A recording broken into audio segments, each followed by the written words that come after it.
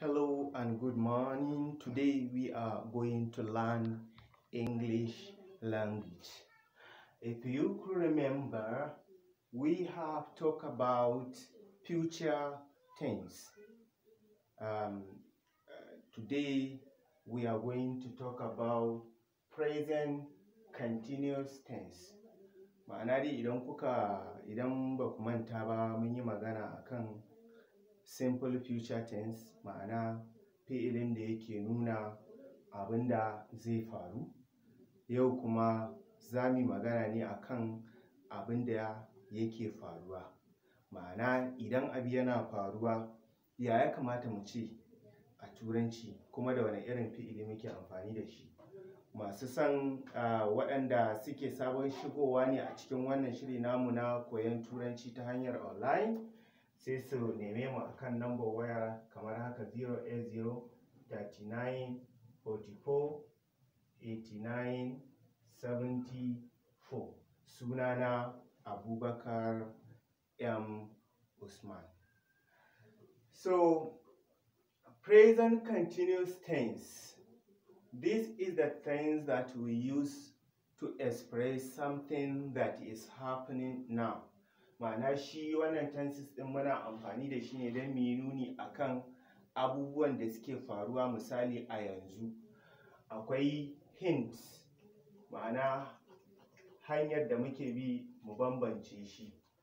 Shi normally yana amfani da abubuwa aƙalla a guda uku, ma'ana su ne hint ɗinsu. Akwai am, sannan kuma akwai is, sannan kuma akwai a.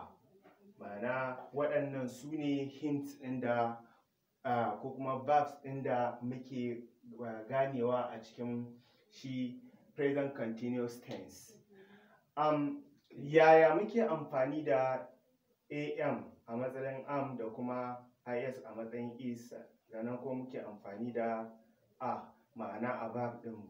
Sannan normally za mu ba da misalin kowanne daga ciki. In muka ɗau am a matsayin am, to ita tana tafiya ne da I. Sannan idan muka ɗauki is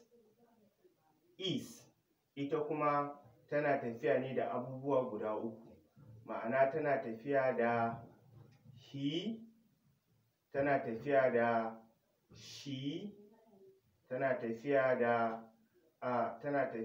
it. Ma'ana he, daman kun sani I ni, he shi namiji kenan, in aka ce kuma she mace kenan, aka ce it shine abu mara rai ko kuma mai rai amma gaira akil, abinda Larabawa suke cewa gaira akil, ma'ana abinda ba shi da hankali. Misali bishiya tana da rai amma babu hankali, akuya tana da rai amma babu hankali. Don haka da dabba da abin da ya shafi bishiya, waɗannan su muke wakilta da it a pronouns ɗin. To yanzu za mu yi amfani da su kuma na ƙarshe shine sai kuma akwai a. Ita kuma a tana dealing da misali tana dealing da we, sannan kuma tana dealing da they, sannan kuma tana dealing da misali idan mutum ya kasance mutum biyu, kamar mu ce a ce Musa and Ali. Musa and Ali, ma'ana da Musa da Ali. To wannan kusan su ne we mu, they su, Musa and Ali, Musa da Ali. To wannan shine. To idan za mu tafi mu nuna continuous akan waɗannan verbs ɗin, shine misali idan muka ɗauki I, misali sai mu ce I am. Ni, idan ina yin wani abu yanzu, na yi amfani da I am. To idan ina yin wani abu yanzu, misali yanzu ina magana ko, sai in ce I am talking. Ma'ana ina yin magana. To abu na biyu wanda nake so a ƙara fahimta, in dai present continuous abinda ake so a yi a main verb ɗin shi dole sai ya ƙare da ing shine yake nuna cewar abin yanzu ake yin sa.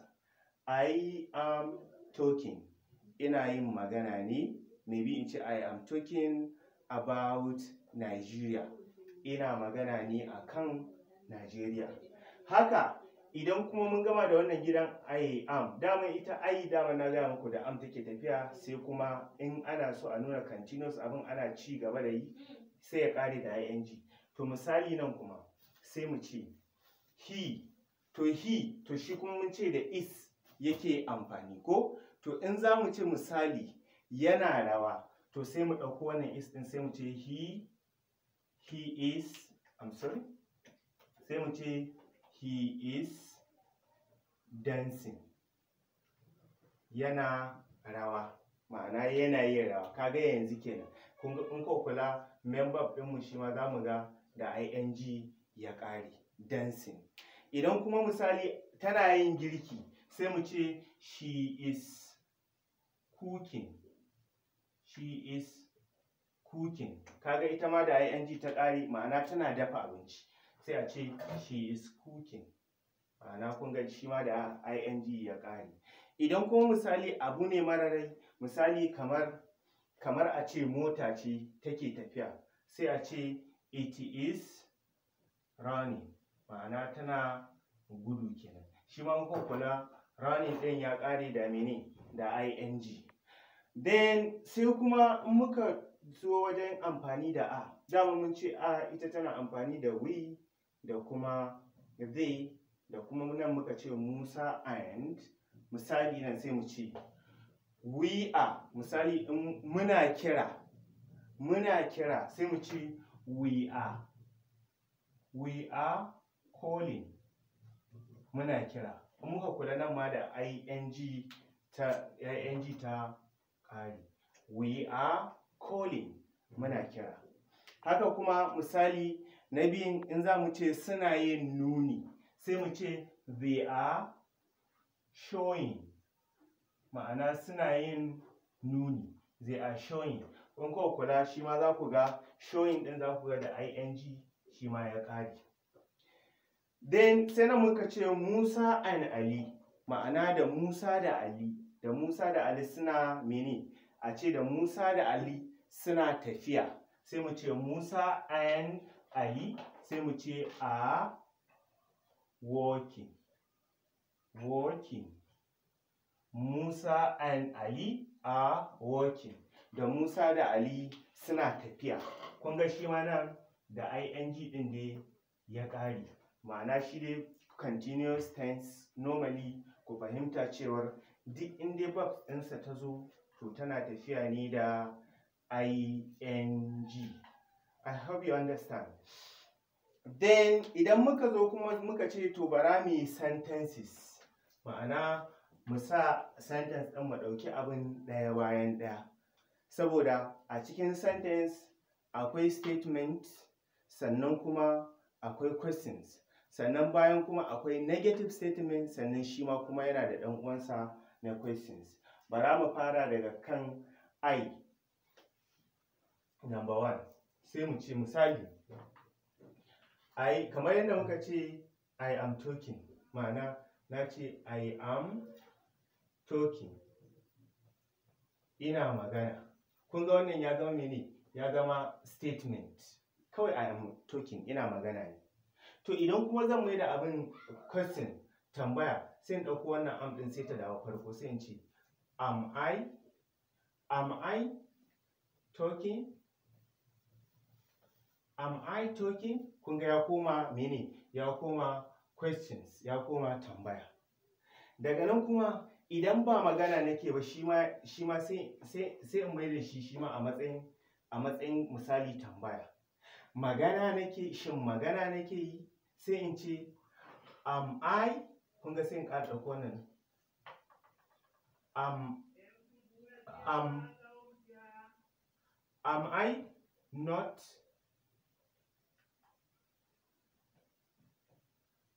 am I not talking?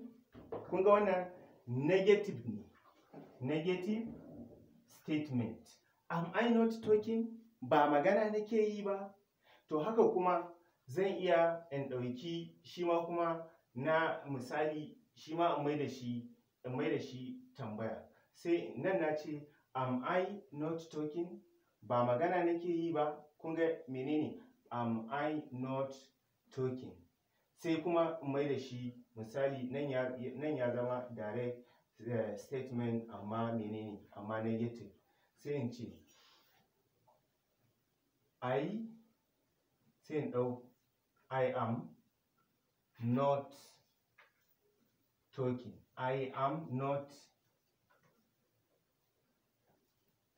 talking. Kun ga wannan direct, I'm sorry, nan ya zama negative meaning, negative questions. Am I not talking? Negative questions. Nan kuma zai ce am I not talking? Kaga shi kuma ya zama negative statement. Negative statement. Wannan haka yake. Shi ma kuma za mu ɗauki shi kuma na is da kuma a nan karatunmu na gaba, insha Allahu. Don't forget that your co Abubakar M. Usman and I am saying be here with us. You will learn a lot. Thank you and God bless you.